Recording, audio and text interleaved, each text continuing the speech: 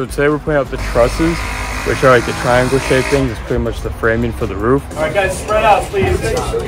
Oh, I think it's cool because I've never been like around working with roofing too much. Like I've worked with my dad, he's a carpenter, but we've mainly done stuff like inside, like rooms, like bathrooms, living rooms, stuff like that. So it's cool to see like how you actually build the framing for the stuff that I usually work inside of. I actually want to be a tradesman. Probably end up going to like fiber optics, electrician, but I wouldn't mind doing carpentry or like landscaping on the side. It's good to know. It's a lot better to know how to do it yourself and do it than to pay somebody else like all this money, especially when the only expense you would have is getting the materials, and you become like the handyman. Like people are asking you for jobs, so you get to make a little bit of money if that's what you want to do from it. The edge of the bubble is on the line.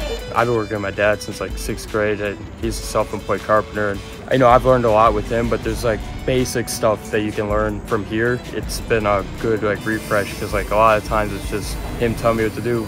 But like here, you actually get to learn all like the fine specific stuff, like what tools are used for what, how to use those different tools in different ways.